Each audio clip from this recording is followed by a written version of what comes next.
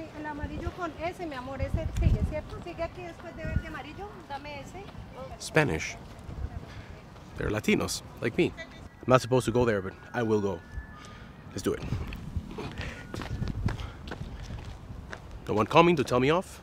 Now that I saw those fellow Latinos there speaking Spanish, which by the way, was a complete fluke, I did not program that, I want to ask you a question. If I give you the sentence, Latinos are, then just an empty line. Go to the comments below and write, Latinos are, and whatever you're thinking, whatever comes to your mind. I know what people say about us, especially in Europe, that we are impunctual, that we can be unreliable. But I'm also happy because many people say that we are cheerful and that we are friendly. So at the end of the day, you kind of like take it or leave it. But I think that your opinion on Latinos is going to be determined by how much contact you've had with us. For example, Spanish people are going to have a different opinion about Latinos than, let's say, Latvians, which makes me think if there are any Latinos in Latvia. Who am I kidding? We are like ants everywhere. Is this closed? Well, first of all, tripods are not permitted. Oh, this is like the Princess Diana Memorial Palace or something. They just told me that I cannot film it. Anyways, so even if you think you know a lot about Latinos, today we're gonna talk about 5 secrets that you won't believe about Latinos. Boom! Cześć ludzie! What's up people? Hola, VIGO'S dad here. Welcome to another episode. Some months ago, I recorded an episode titled 5 Myths about Latinos in Latin America. You can find the link up here. And in that episode, I told you guys, who are the Latinos, the origin of the name, differences between Latinos and Hispanics. I also told you the countries that comprise Latin America. But one thing I didn't tell you was how many Latinos are there in the world. Well, there's 700 million Latinos in the world. That means that we are 9% of the overall population of the world. That is a lot of people. Yet, there's so much more to discover about Latinos. Do you know why? Because Latinos are a group of people from many, many countries, 33 to be exact. Do you know how many countries are there in Europe? Well, 44. That's just 11 more countries than in Latin America, which leads me to the first secret that I want to tell you about Latinos. So secret number 1 is that most Latinos have never visited other Latin American countries. According to a study done by the Spanish bank BBVA in 2020, around 215 million people in Latin America live in poverty, out of which 38 million live in extreme poverty. That is around 35% of the Latin population. Latin America is a region with a very high poverty index. And although granted, there are many countries that are developing and some cities in those countries can rival some cities in Europe, this is not the norm. And because of this high level of poverty, many people cannot afford to travel. And when I mean travel, I'm not talking to another country, I'm talking traveling to another city inside their own country, if you can believe that. So forget about going to some other country, even if it's a neighboring one. Many Europeans don't know this and actually find it fascinating because, they get to travel inside the continent and go to other cities, to other countries and vacation and spend some nice holidays. But sadly, that is not the same for Latin America and Latin people. Though Latin America and Europe share something that is unique to them, which is the fact that it's a relatively large landmass with many, many countries that are not huge in total area. For example, in Asia and Africa, the countries themselves are huge. If you want to travel, let's say from Bangkok to Delhi, it's gonna be around 4,000 kilometers, a ridiculously long distance that would take around 72 hours to drive, according to Google Maps, which I don't really believe in, because given all the unforeseen things that might happen, I'm thinking it's more like double that amount of time. Whereas if you want to travel from Buenos Aires, Argentina to Lima, Peru, it's going to be around 50-hour drive. And it covers the same amount of kilometers, more or less. And the same thing happens in Europe, and this is the reason why it's so hard for Europeans to understand how come Latinos have never gone on a road trip and visited all the countries in Latin America. But you know what, the logistics are a little bit complicated. I myself have never been to South America, and I've only been to a handful of countries in Latin America. To begin with, it's not cheap, and if you want to go, let's say, from Santo Domingo to somewhere in South America, you probably have to take a flight connecting in Panama and then go to your final destination. And in the end, it's probably going to be more expensive than if you were to go to Europe. So secret number 2 is the Latino health paradox.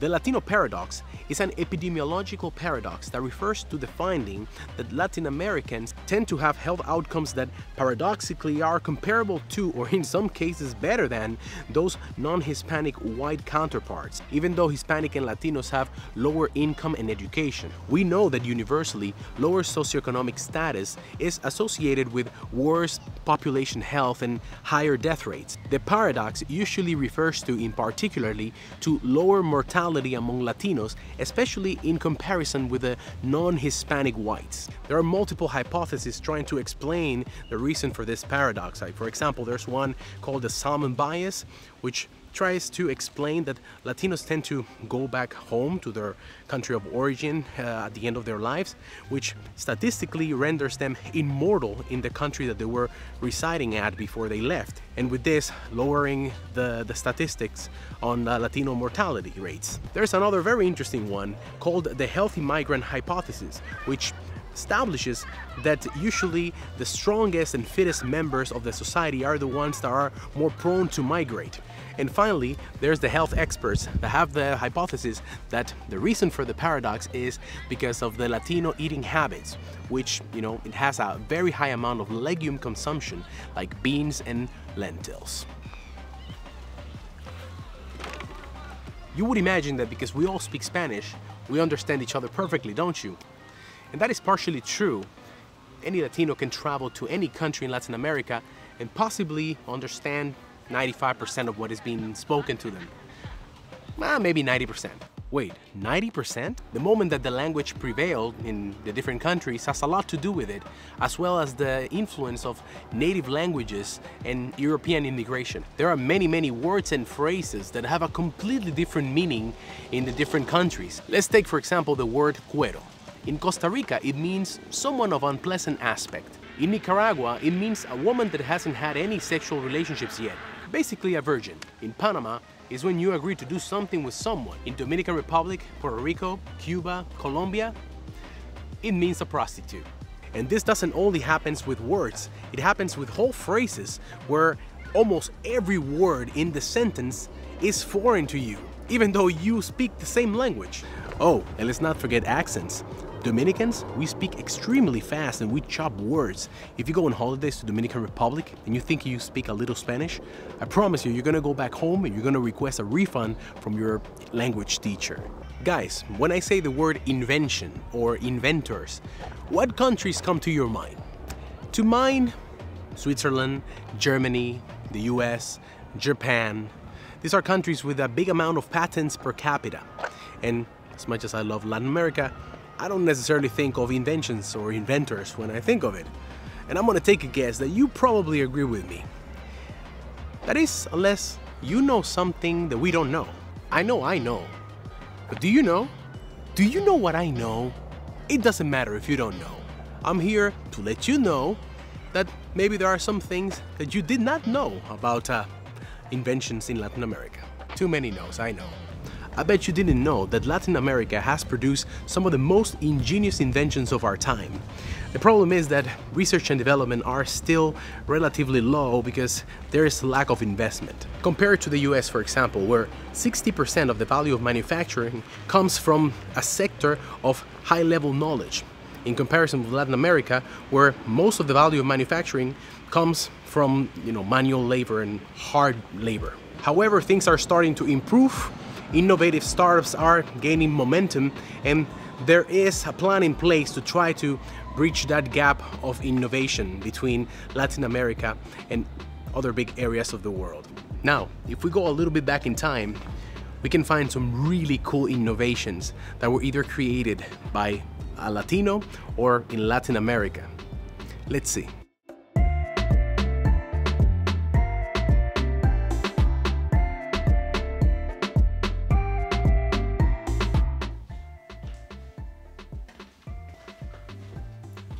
first invention that you possibly did not know that was created in Latin America or by a Latino was by a gentleman called Guillermo González Camarena, born in Guadalajara, Mexico, an electrical engineer. He was the person responsible for creating, inventing color television. Another great invention that has saved many lives was created by a Peruvian named Carlos Castillon.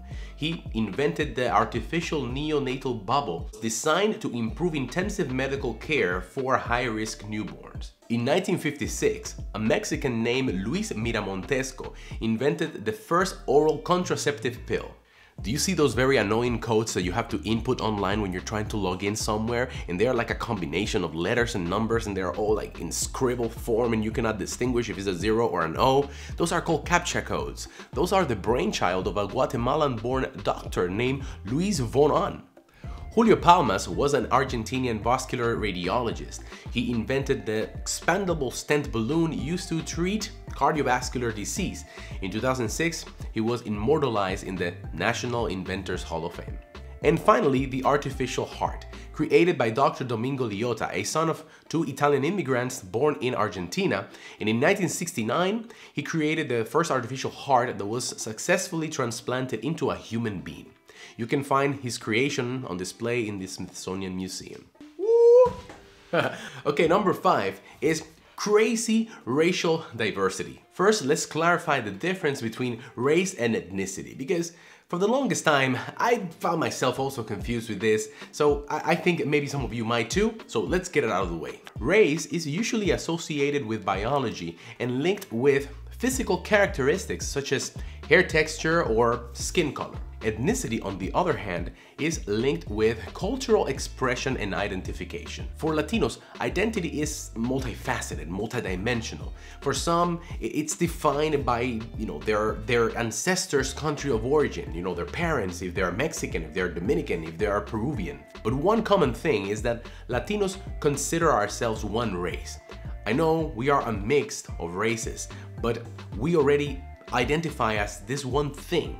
We share commonalities, we share differences, but we identify as this thing called Latinos. Multiracial identity is not only a reflection of the racial background of one's family tree, but also a reflection of the social and cultural factors shaping how you were raised, how do you see yourself, and how the world sees you. An interesting question is, how do we Latinos believe that, let's say, a random stranger walking by the street sees us racially? Oh, I'll tell you, when I was living in Austria, I got several comments of people asking me if I was from Egypt. I guess to them, I look Arabic. And I'm sure that if you ask different Latinos, you're gonna get many different answers because we all look different, we have different racial background. It doesn't really matter if I am 60% European, 20% African. It really doesn't matter. You feel like a Latino.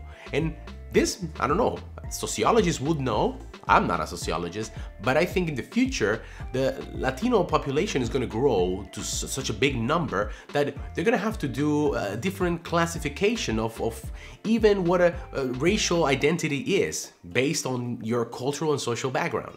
Let me show you this very interesting table. So here we see a racial groups according to self-identification. On the column to the left is the country, right? There are not all the countries, but this is just going to be as an example. And then as we go from left to right, we have the different columns. They have mestizo, white, mulatto, black. I'm going to quickly explain. Mestizo is a racial classification used to refer to someone that is a combined European and indigenous American ancestry, okay? So then you have white, self-explanatory. Then you have mulatto, who is a racial classification to refer to people of mixed African and European ancestry. After that is black, which is self-explanatory. Then it's Amerindian, who are the indigenous peoples of the Americas. And at the end, Asian. So if we go, for example, the first country, Argentina, and you see in percentage-wise how they identify, and once again, this is self-identification. So Argentinians identify 15% mestizo, 73% white, well, only 1% mulatto and 1% black. Let's, in comparison, this, for example, now choose Brazil.